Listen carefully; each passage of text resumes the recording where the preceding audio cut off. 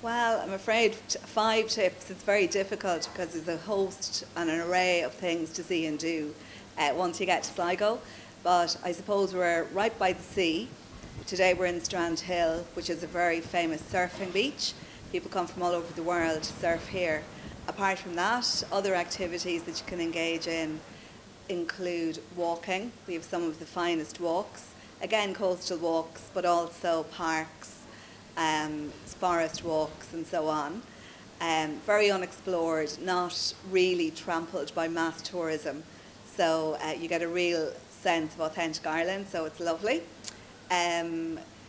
You'd also have Yeats and the Yeats connection here, so you can engage with W.B. Yeats, the poet, and also his famous artist brother Jack B. You get a sense of what gave them inspiration right around the county. So there's lots to see and do. Indeed, Yeats himself, the poet W.B., is buried here in Sligo in Drumcliff. Right. Where am I? That's 3. Two more. 2 more.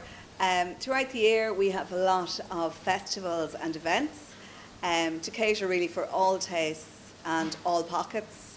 Many of them are free. There's a lot of kids' activities and so on, usually as fringe events as part of a major event, and that kids can go and enjoy for free.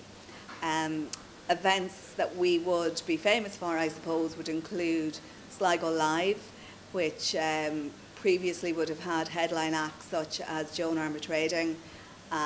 We'd also have had Elvis Costello and people like that. Oh, and that's in October, It's in October. It takes place over the October bank holiday weekend. Just to go back to Yeats for a second, we also have a very famous Season of Yeats event that takes place annually.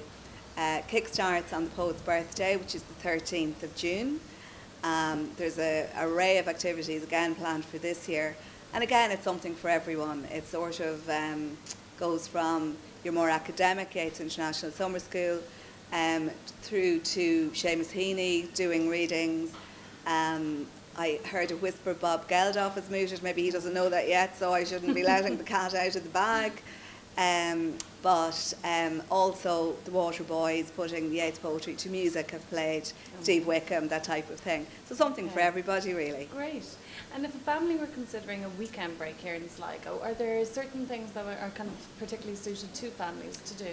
There are, and happily there are also things, if the weather, I mean it's lovely here today, but if the weather isn't in our favour, there's lots of things to see and do for families. You would have things like Eagles Flying, the Irish Raptor Centre, where you can see eagles and other birds of prey, owls and so on, really not in a zoo situation, but very much in a natural situation, and they're catered and cared for very sensitively. So that's Eagles Flying. It's in the south of the county. They have indoor and outdoor facilities, so the air show happens outside and inside, depending on weather.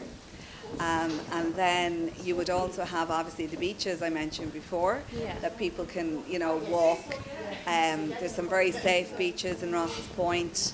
That families and kids can go swimming and paddling and what have you. And the children can do surf lessons here as Children well can do so, absolutely. There are many surfing schools here in Strand Hill, and they cater again from beginners right up to advanced, including children and families are all welcome. Okay, so there's lots to do anyway. Lots to do. Okay, thank you very much. Thank you.